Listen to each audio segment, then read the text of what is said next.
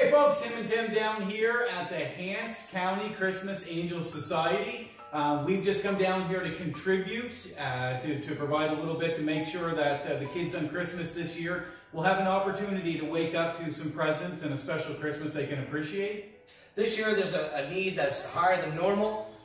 They've received another 8 applications just today. So it's never too late to make a donation, and folks, we're calling upon all the folks in the Windsor and surrounding areas, all the businesses and Windsor partnerships as well, to try and come down, donate anything you can. Anything is better than nothing, and nothing is too small. We're here with Leanne Perry. She's helping to organize everything, and Leanne can provide you a little bit of information about what we might need and how you can help.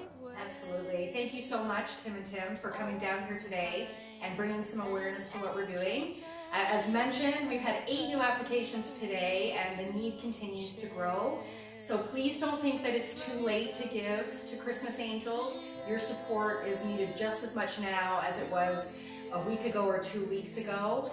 We had 34 new applications this week alone, and as we know, many people in the community are having challenges. This time of year is particularly difficult, and we want to make sure we can help every family in Hants County.